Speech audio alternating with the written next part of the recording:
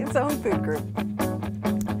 Welcome back to New Day. A new book takes a hard look at potential health benefits of omega-3s and how the quest to improve heart health by taking these supplements might actually be harming the environment. The Omega Principle is written by author and marine conservation expert Paul Greenberg, who's here to help us sort it out. Thank you. My pleasure. Thank you. This is so confusing. It was like, take these things, don't take them. Now they might be hurting the environment.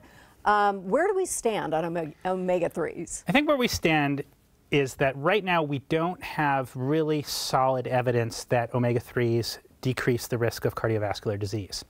At the same time, after all those fish oil supplements, after all those fish oil pills, yeah, I mean, there's just been one big randomized control trial after control trial and a lot of meta-analyses that have looked at it, and they found very weak evidence. But it's confusing because the omega-3 is actually very integral to many parts of the human body. Do you know your brain is actually up to 10% omega-3 fatty acids? Really? Yeah, I mean, basically the brain is a piece of fat on a stick, and sorry to say, and those fats oh my gosh, I'll never think of it the same way again. That's why sometimes you feel a little thick in the morning.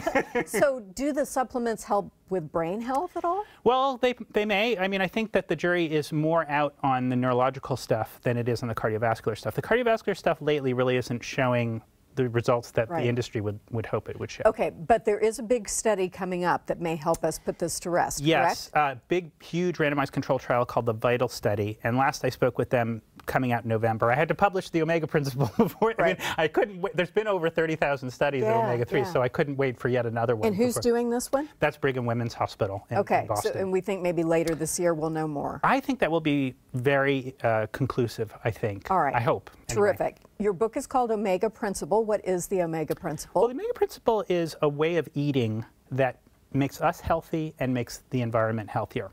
And so, you know, I talk a lot about omega-3 supplements, but what's I think more important is that we incorporate omega-3s into how we eat. And I recommend something which I sort of, you've heard of the Mediterranean diet, yes, right? Yes. So I've sort of coined the term a pescatarian diet, which is that, so what is the Mediterranean diet? I've heard of the pescatarian. Now no, this is pescatarian. Exactly.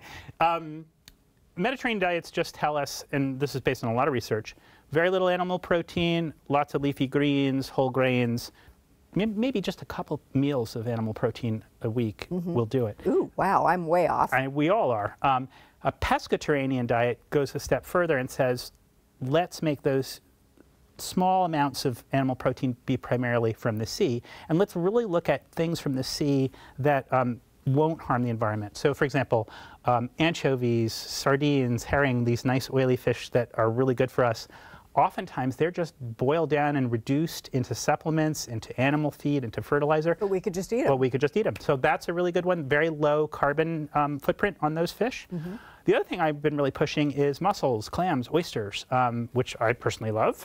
Me too. I love coming to Seattle to eat all the lovely stuff that you grow here. Right.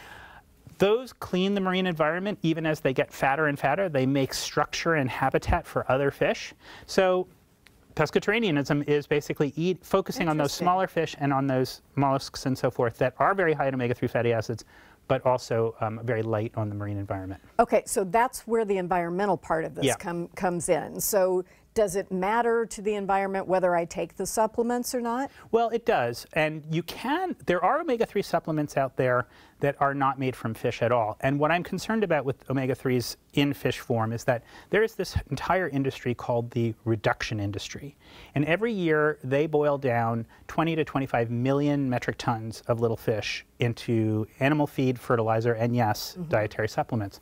That's a quarter of all the fish humans catch. So the human weight of the United States is boiled down into animal feed and supplements. Wow. So imagine what the ocean would be like if we had that extra 20 million tons of fish in the sea. Like, think how many more big fish we'd have to eat, which are good for us. Think how many more whales and seals and dolphins.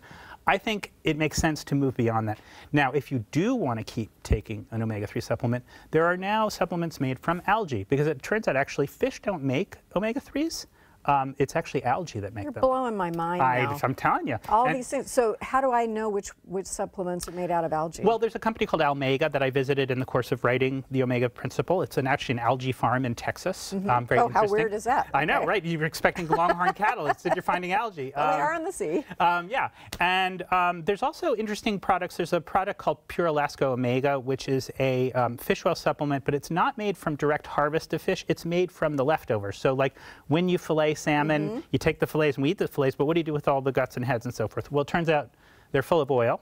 You boil them down, so it's a win-win situation, right? You're not killing anything extra. You're actually using the whole thing. Yeah, and that's my whole thing. It's like, let's, instead of making this a direct harvest situation to get our omega-3s, let's use it as a recycling project. You know, either we're getting algae, which is the original source, which won't harm anything, or we're getting these byproducts. And then there's a whole other thing, which I know here in this area, salmon farming has been a big. It's been on everyone's mind. You had that breakup of those big salmon pens and da-da-da-da. Well, salmon are fed, generally they're fed other fish, and those same fish that go into omega-3 supplements. What I found out in the course of writing this book is that there's this whole way to actually recycle food waste. And, you know, Americans throw one forkful for every forkful we eat, we throw a forkful of food in the garbage. Gosh. I found this really interesting series of companies that's actually recycling that food waste into feed for salmon. So there's a way that we can get away from taking that 20 million metric tons of little fish out of the ocean. And I think we'd do it if we knew how. And the book tells us. Thank you so much. My pleasure. We'll post more online as well, but it was great to talk to you. Great, and also I will be in Seattle tonight. I am about to say this. Paul you've jumped the queue. Paul will discuss and sign copies of the Omega Principle tonight at 7:30 at Patagonia in Ballard. Thanks very much. Thank you. Up next, a look at the summer's freshest fruits and veggies to nab at the height of the season. Back after this.